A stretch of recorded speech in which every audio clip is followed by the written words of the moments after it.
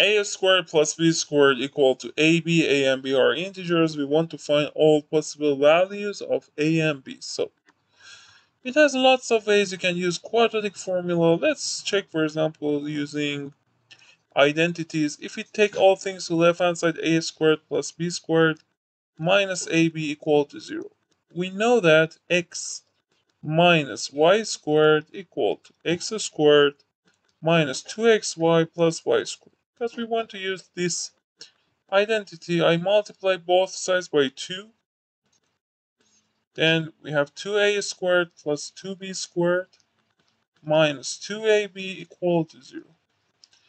In next step, I try to rearrange this. So a squared I write plus b squared plus a squared plus b squared minus 2ab equal to 0.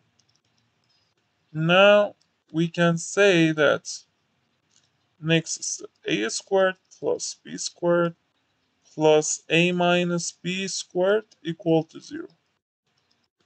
So because there are sum of 3 square numbers, so all of them are at least 0. So when sum of them is 0, each of them should be 0. So a is 0, b is 0, a minus b is 0. So the only possible case for this one is a equal to b equal to 0. And if you check in main equation, it's satisfied.